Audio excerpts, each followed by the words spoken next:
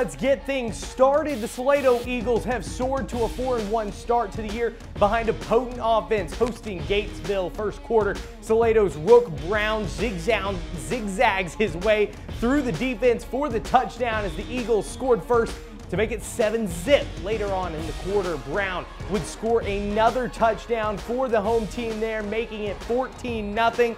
This one was all Salado all day. Later, Reed Vincent bulldozing his way through the defense for another score as Salado takes care of business and wins this one in a big way.